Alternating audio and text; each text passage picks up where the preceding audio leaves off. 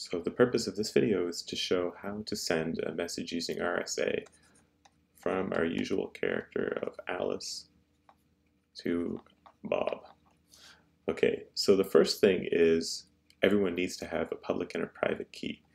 So Bob makes his keys as follows. First, the way he does this is he chooses two primes. Now, typically these primes would be huge, but for us, we're going to try and keep everything in a sort of manageable size. So first prime 37, second prime 29. And then he multiplies them to get a number n. So n is PQ, which in this case turns out to be 1073. Okay, now the next thing he needs to do is calculate phi of n. So that's Euler's phi function.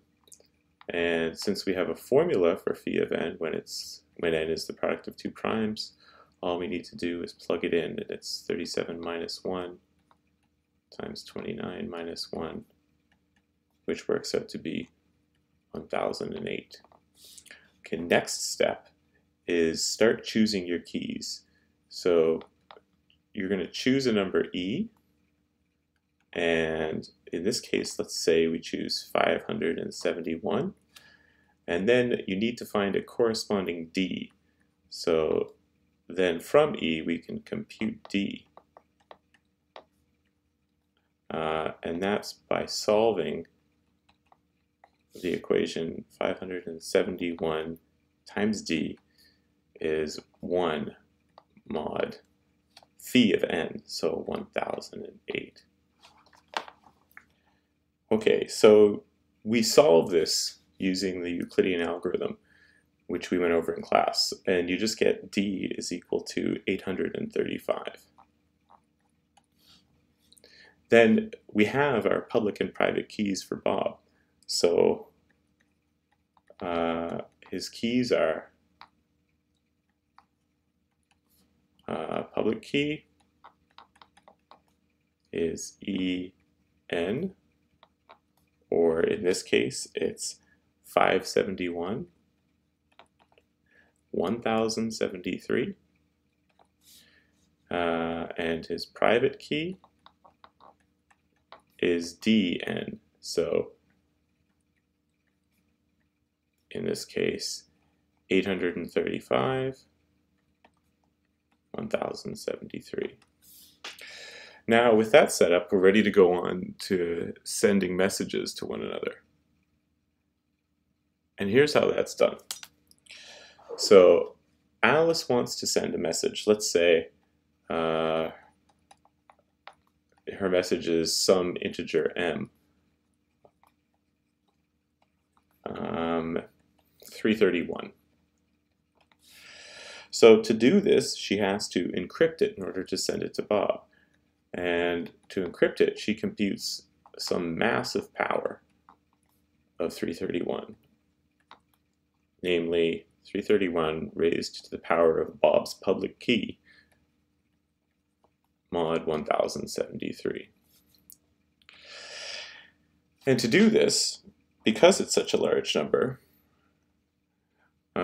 what she does is she first figures out the binary expansion of 571 in order to be able to use repeated squaring in order to calculate this power. So 571 is 512 plus 32 plus 60 plus 8 plus 2 plus 1. And then she makes a table of all of the values you get by repeated squaring of 331. And so here's what I mean. If this column is your k and this column is your 2 to the k, then let's record 331 to the 2 to the k mod 1073 in this column.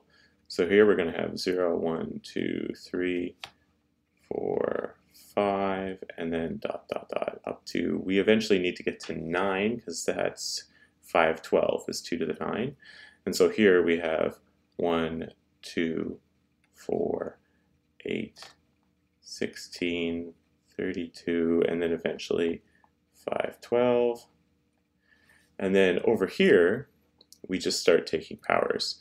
So 331 raised to the power 1, 331, and then on the next line you square it, and mod 1073 you get 115, and next line you square it again, and mod 1073 you get 349, and so on. 349 squared, mod 1073, 552. And you'll notice something's going to happen if I keep filling out entries that does make life easier in the sort of very long run.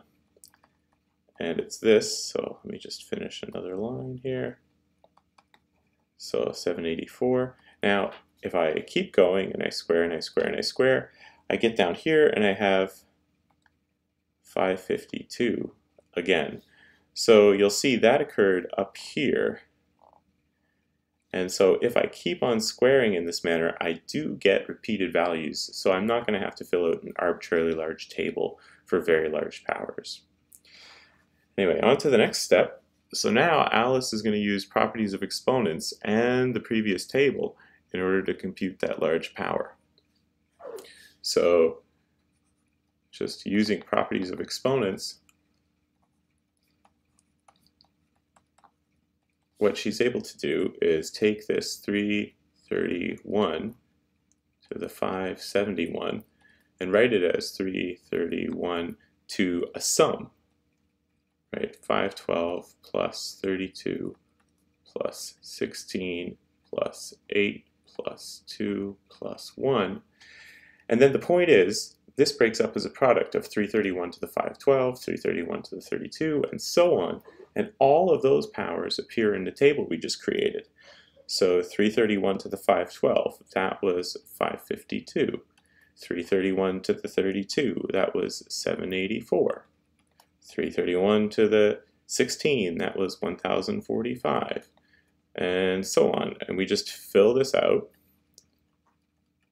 So a long sort of series of products, and then we take the whole thing, mod 1073.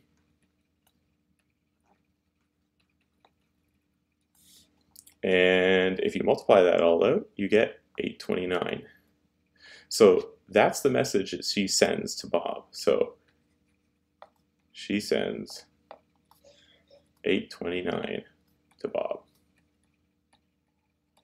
Now on his end, when he receives that message, he decrypts it by raising 829 to the power of his private key.